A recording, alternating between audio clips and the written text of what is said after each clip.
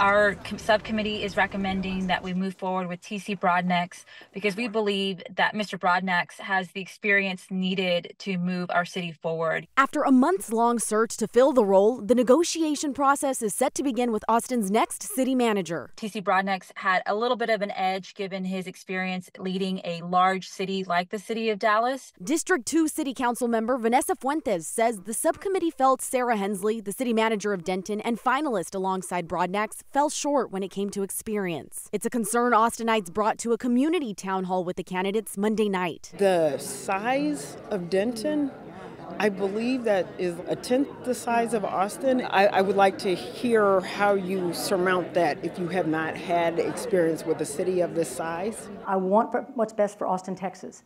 And if it's not me, that's okay, because I want what's best for Austin. Community members also brought forward concerns about Broadnax's ability to work well with Austin City Council. CBS Dallas reports he resigned from his position as Dallas City Manager after a 2-year public effort by Dallas Mayor Eric Johnson to get him fired, a move supported by the majority of that city council. We did address his resignation during the interview process, and I felt very comfortable with the response that he gave. Being a city manager is a really tough job, and you have certainly more than a handful of bosses that you have to deal with. I'm committed to working with the city council as well as the people in the community that want to see Austin do better, for those who it's not actually meeting all the needs for, but also for those who are doing pretty well.